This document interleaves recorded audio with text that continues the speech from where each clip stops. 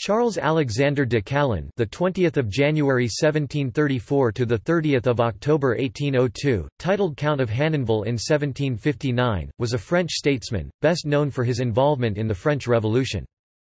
Realizing that the Parlement of Paris would never agree to reform, Calonne handpicked an assembly of notables in 1787 to approve new taxes.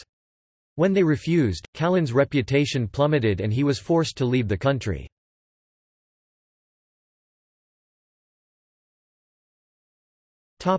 Origins and rise to prominence.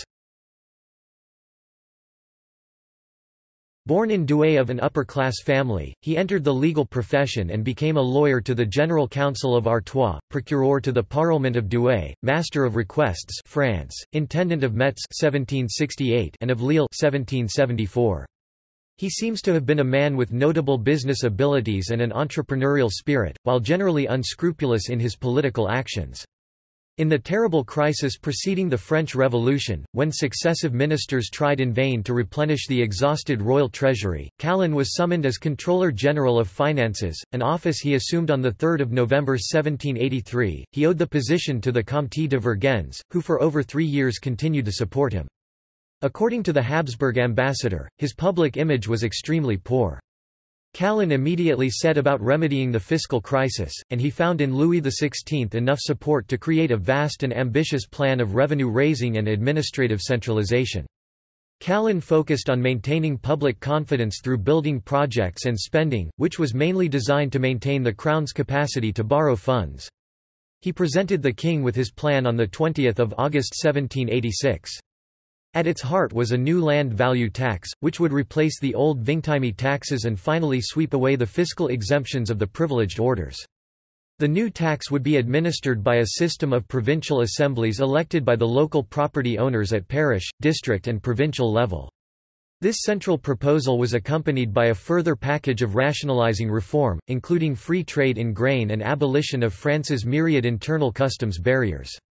It was in effect one, if not the most, comprehensive attempt at enlightened reform during the reign of Louis XVI.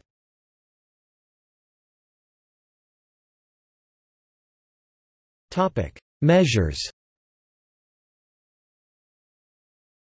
In taking office he found debts of 110 million livres, debts caused by France's involvement in the American Revolution among other reasons, and no means of paying them.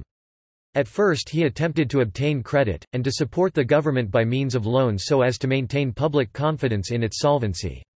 In October 1785 he reissued the gold coinage, and he developed the caisse d'escompte, dealing in cash discounts. Knowing the Parlement of Paris would veto a single land tax payable by all landowners, Calonne persuaded Louis XVI to call an assembly of notables to vote on his referendum. Calonne's eventual reform package, which was introduced to the Assembly of Notables, consisted of 5 major points.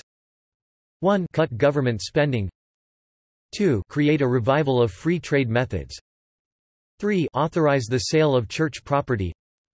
4. Equalization of salt and tobacco taxes.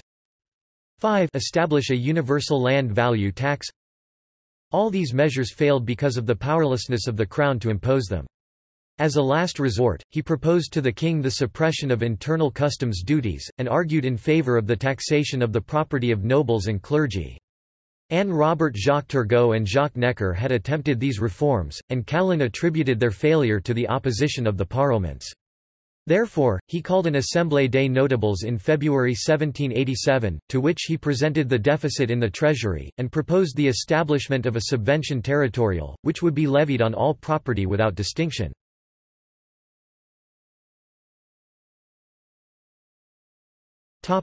Deposition and exile. This suppression of privileges was badly received. Calonne's spendthrift and authoritarian reputation was well known to the parlements, earning him their enmity. Knowing this, he intentionally submitted his reform program directly to the king and the hand-picked Assembly of Notables, not to the sovereign courts or parliaments, first. Composed of the old regime's social and political elite, however, the Assembly of Notables balked at the deficit presented to them when they met at Versailles in February 1787, and despite Calonne's plan for reform and his backing from the king, they suspected that the Controller General was in some way responsible for the enormous financial strains.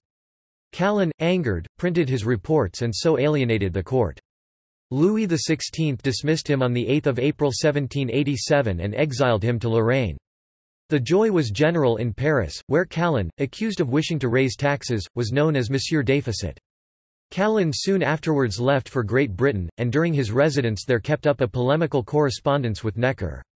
After being dismissed, Calonne stated, "The king, who assured me 100 times that he would support me with unshakable firmness, abandoned me, and I succumbed." In 1789, when the Estates General were about to assemble, he crossed to Flanders in the hope of offering himself for election, but he was forbidden to enter France. In revenge he joined the émigré group at Koblenz, wrote in their favour, and spent nearly all the fortune brought him by his wife, a wealthy widow. He was present with the Count of Artois, the reactionary brother of Louis XVI, at Pillnitz in August 1791 at the time of the issuance of the Declaration of Pillnitz, an attempt to intimidate the revolutionary government of France that the Count of Artois pressed for. In 1802, having again settled in London, he received permission from Napoleon Bonaparte to return to France. He died about a month after his arrival in his native country.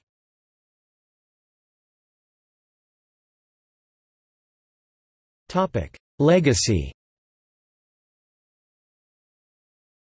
Calonne's negative reputation and assumed responsibility for France's financial crisis in the years leading to the Revolution of 1789 have been judged unfair by historians such as Monroe Price.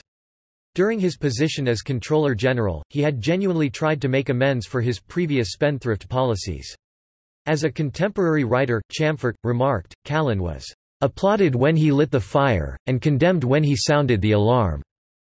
Economic historians such as Eugene White, have however stressed the negative role played by Calonne, who continued the restoration of a venal system of financial administration. His fall had important significance to the fate of the monarchy in France before 1789. The financial strains made apparent through Calonne's attempts at reform revealed the instability of the monarchy as a whole, which up until then had been managed on the basis of traditional monarchical absolutism, secretly, hierarchically, without public scrutiny of accounts or consent to taxation.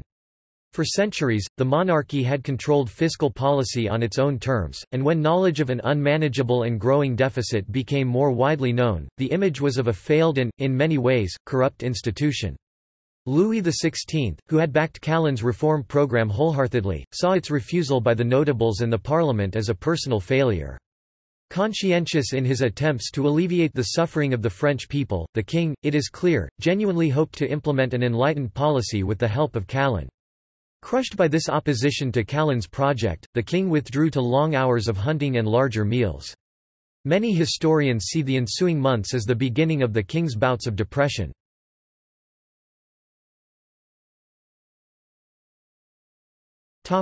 Notes.